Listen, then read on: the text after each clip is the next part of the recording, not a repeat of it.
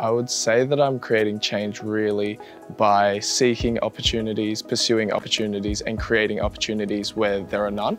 Getting involved with student clubs, volunteering, studying abroad, and having those wide range of, I guess, unique experiences is something that has really pushed me to sort of step out of my comfort zone. I actually recently completed a semester abroad in Canada where there were a ton of memories that I can hold dear to my heart now.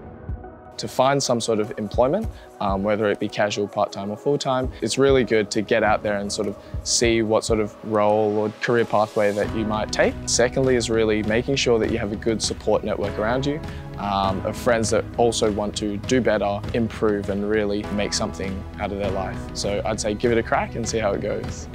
So this watch really reminds me of my change because it represents and reminds me daily that there are only 24 hours in a day, regardless of sort of what background you come from, how wealthy or poor you may be. Everyone has 24 hours in a day, and it really motivates me to make the most out of that time I've been given.